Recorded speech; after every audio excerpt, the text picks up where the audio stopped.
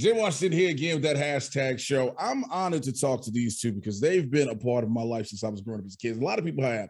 One of these people I've opened up for on stage numerous times. So I was like, oh yeah, I'm taking this interview, of course.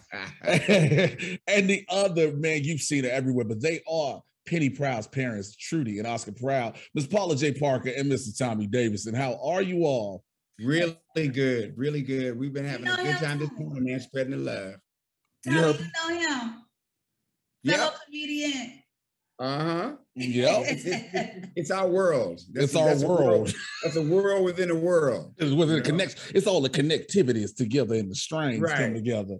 6 degrees. It's just the bridge and the degrees, the separation that don't separate. But let me ask this question. I didn't get to see you last time I was there. I'm in LA now. Okay. Yeah, I'm out here now. So we'll talk later. We'll talk. Okay. But let me ask you too, so I can do my job. How does it feel bringing these iconic characters back? Paula, you first. Amazing. You know, it's nice to be remembered.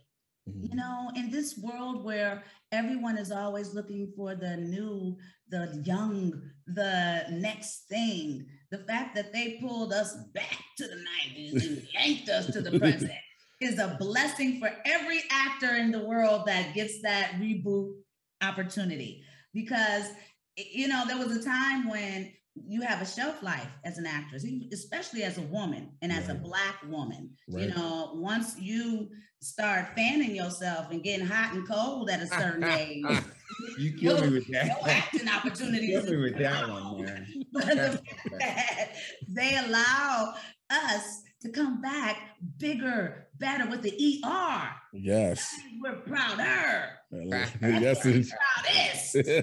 Absolutely. Tommy, how about you? It's just exciting. It's just exciting. It's just another shot of energy, man. You know, we doing it. We did it again. Right. We ain't doing it again. We did it again. And it's even better. The animation's better. The music is better. The comedy is better. It's just better. You know, and I'm happy about the fact that, you know, we're following society's trajectory. We're right where we're supposed to be. You know, absolutely. We got balance.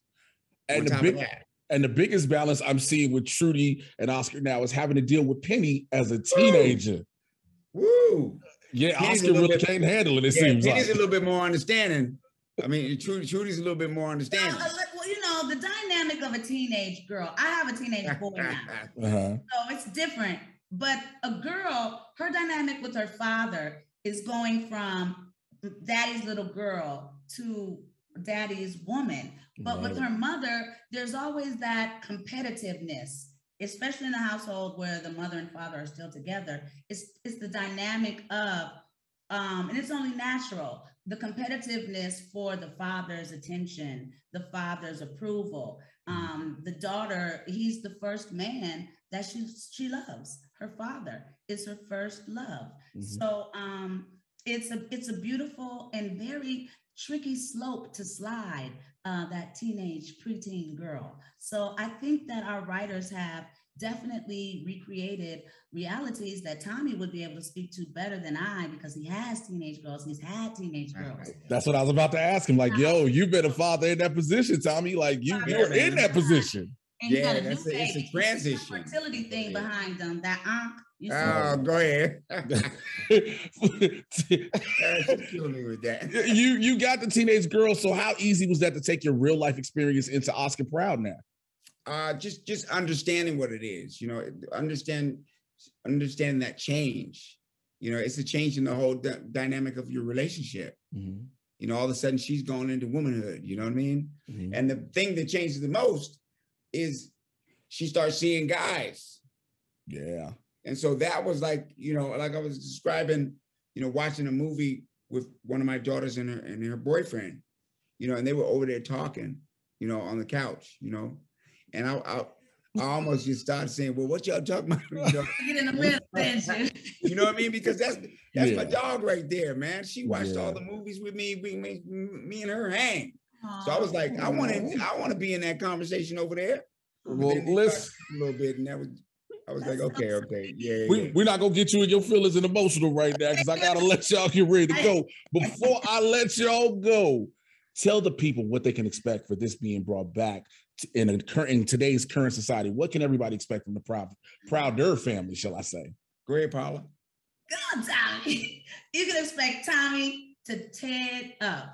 You guys, this man is so brilliant. I know you remember him from In Living Color and everything else, Ace Ventura, that he has just rocked.